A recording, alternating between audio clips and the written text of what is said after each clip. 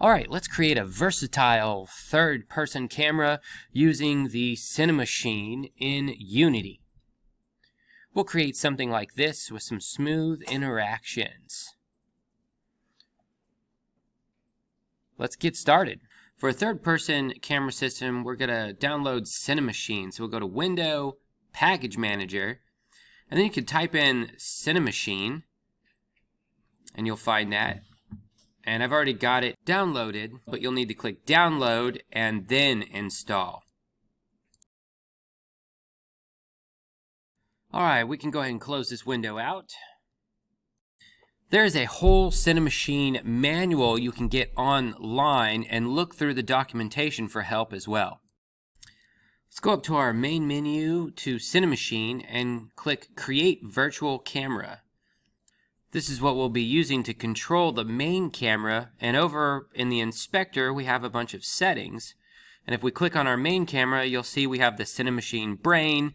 This is what is allowing the virtual camera to control the main camera.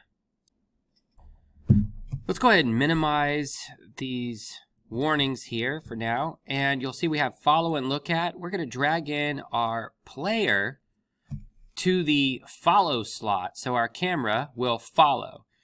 That's all we're going to do for right now. We're going to leave the default settings.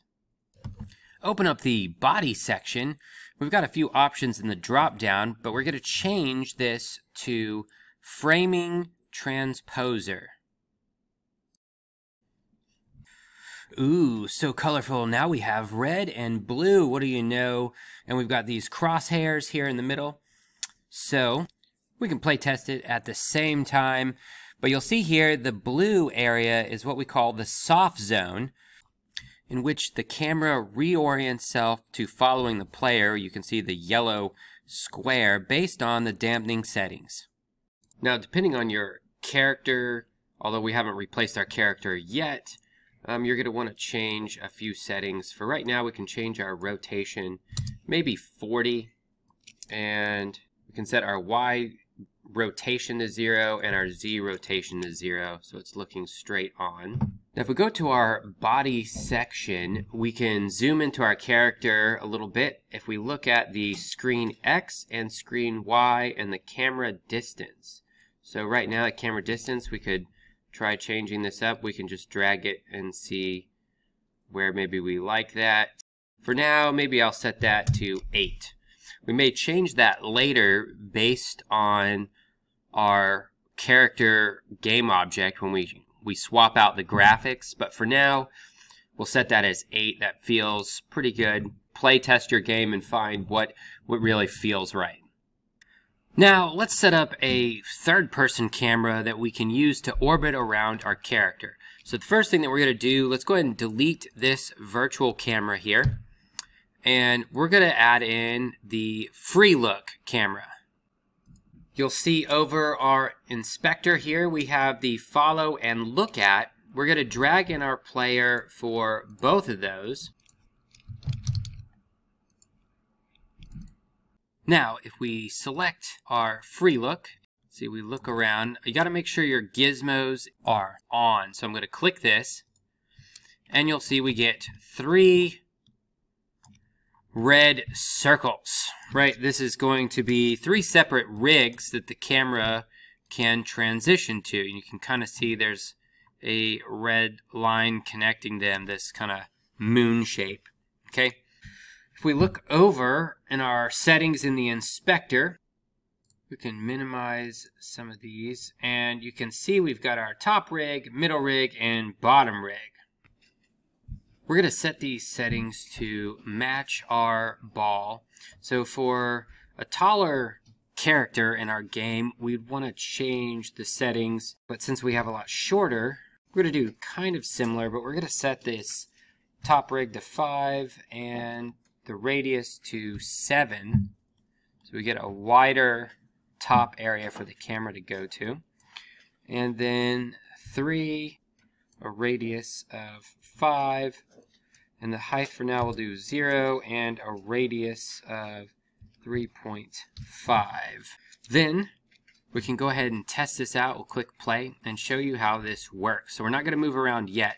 So what we can do is if we move our mouse up will zoom out, and this is using that top rig, how far out, whereas if we go down, right, then we'll get that lowest point, the bottom rig circle of where our camera would be, which we may need in some circumstances. We might want that.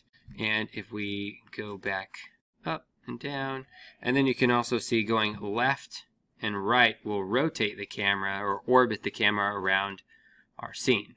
So we'll go ahead and turn off play. Now we still need to change a few settings for this to kind of work with our character controls, and we may come back and still adjust these settings after we've play tested. If you have an animated character, then the camera may look at the character's feet, or you might run into other things. So what we're going to do is for our player, we can go into our prefab mode, and I'm going to right click on the player and create an empty, and we're going to call this camera focus, and then we can go ahead and save our changes. On our FreeLook camera, now we can drag in the camera focus to both our follow and look at, and then we can easily be able to grab our focus and move it up and down if need be, depending on what kind of character we import later on. Let's open up our player movement script. We need a variable for our camera transform, so we can just go ahead and get the serialized field.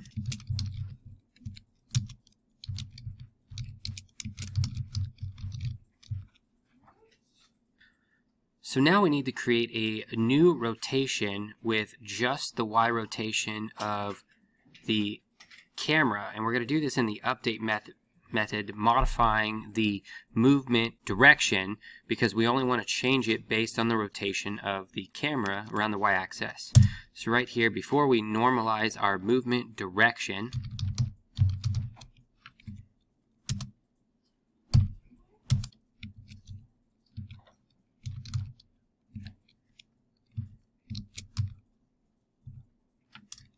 so for this, we're going to use quaternion angle axis, which is going to create the rotation, which rotates angle degrees around an axis.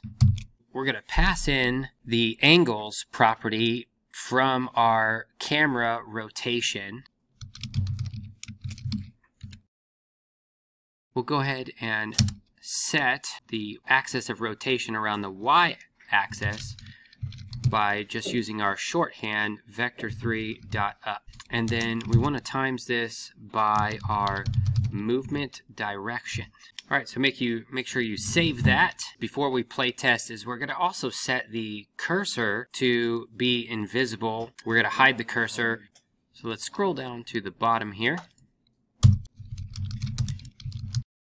First thing that we want to do is check to see if our focus parameter is set to true.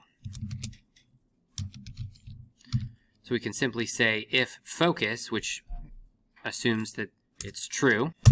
So if this is true, it means our application has the focus, and we can go ahead and set the cursor lock state to be locked. And that looks like. So this is going to hide and lock the cursor to the center of the view. If our application doesn't have focus, we'll add an else statement and set the lock state to none. We'll save this and select our player, and you'll see the camera transform is not assigned. Now we want to assign our main camera, because our main camera is what is actually rotating around, orbiting around. Our FreeLook Cinemachine is just controlling our main camera. So now let's play test and try this out. So now, wherever our camera is looking, when we press forward, it will move forward.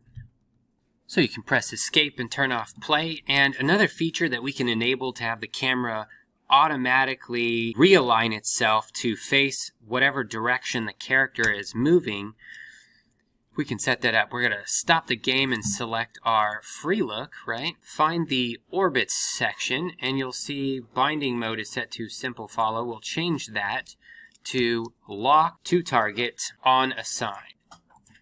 Now if we play test, And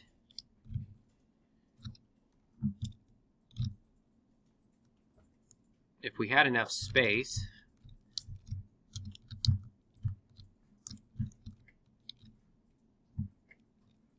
you would see that the character would walk in a circle. There we go, as the camera tries to realign itself.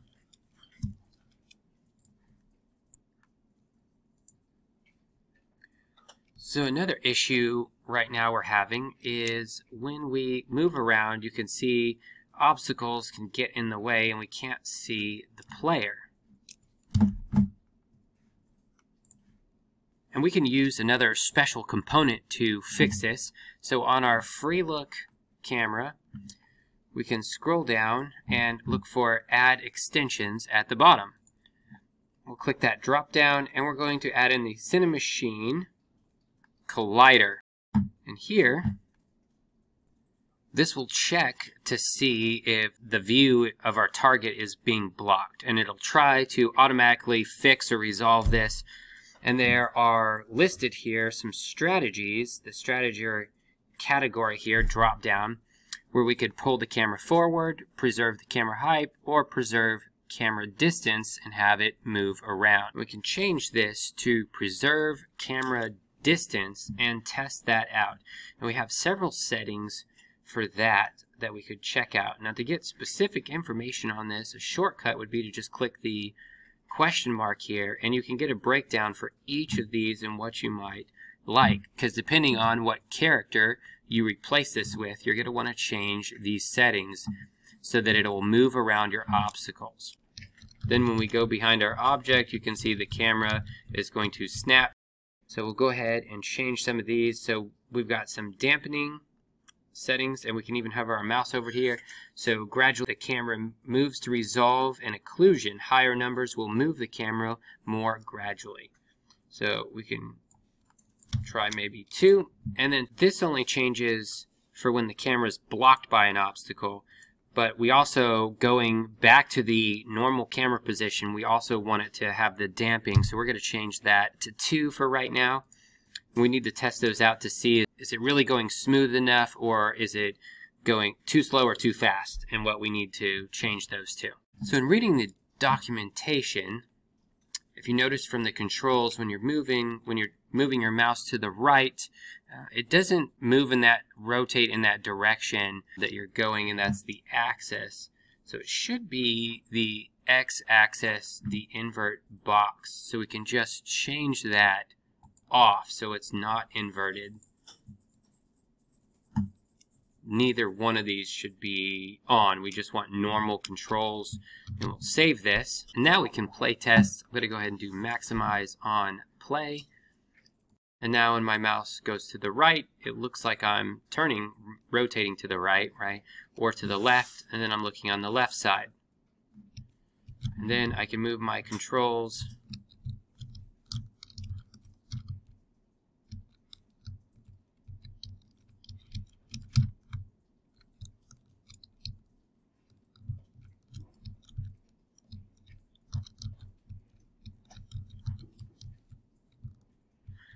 and then you can test when you get behind something. You can see the camera here is moving up or down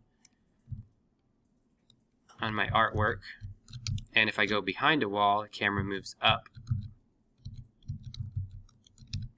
And adjust so that we can see our player.